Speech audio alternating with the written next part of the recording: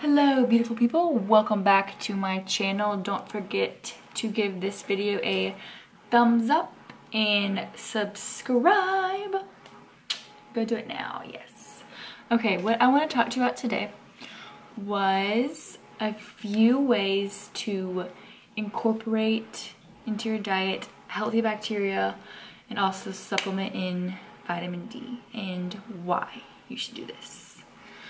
Okay.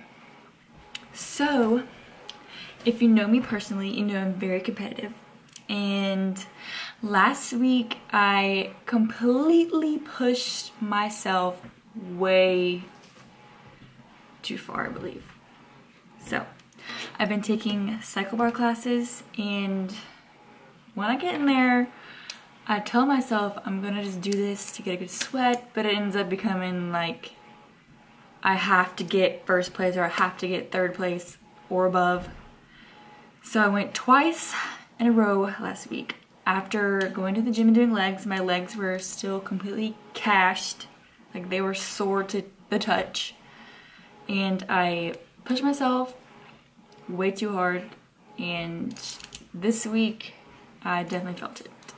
My immune system was low. My stomach was upset. And I just completely crashed and burned my body. So this week I took a step back, didn't go to the gym. I did take one cycle class. I didn't go balls to the wall like normal. I just kind of rode for the fun of it and did a good sweat. So, and on top of that, I don't always track my food. I kind of just intuitively eat unless I'm just curious what I'm eating that week or that day or whatever.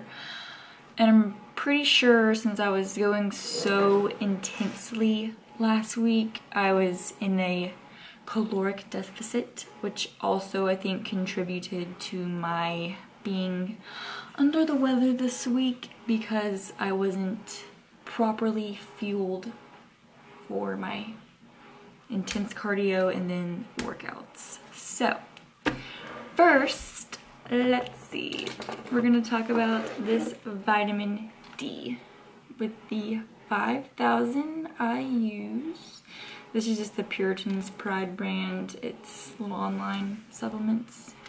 You can get any vitamin D, doesn't really matter. But the importance of vitamin D, first of all, it can boost your mood, it improves your sleep, gives you strong bones and teeth. It helps with the absorption of calcium, and most importantly, it helps maintain a healthy immune system. So whenever I'm feeling sick, I will take one of these in the morning like usual with my breakfast, and then around lunch or dinner, I will take a second one to give my immune system a little boost. So this is one of my staples in supplements, so I definitely would take this daily. You don't have to get the 5,000 IUs, but I would definitely get some sort of supplemented in vitamin D. Second thing I want to talk about is Fage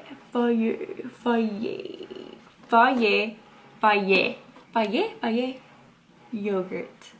This yogurt, I mean, I personally like Greek yogurt. Some people don't like the bitterness of it or the non-sweetness of it, but I can eat Greek yogurt plain.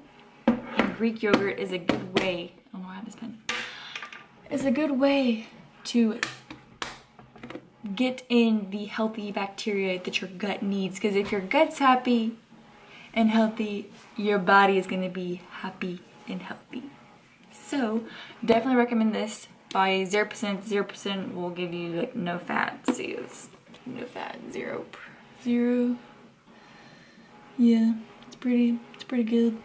It is a little bit pricey, but I definitely think it's worth it. So definitely incorporated this in this week. And today is Friday. I was feeling really terrible Monday and Tuesday, and I feel a lot better today. So that's my little tidbit sharing with you all today. And also to conclude this video, do not push yourself too hard. Yes, work hard, but do not overdo yourself to where like you're just sore all the time.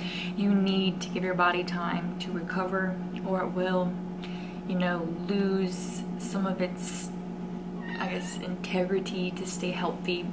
You need to give your body a rest and just, you know, come to one with yourself and really know your body, and when you need to realize that you need to stop and take a break.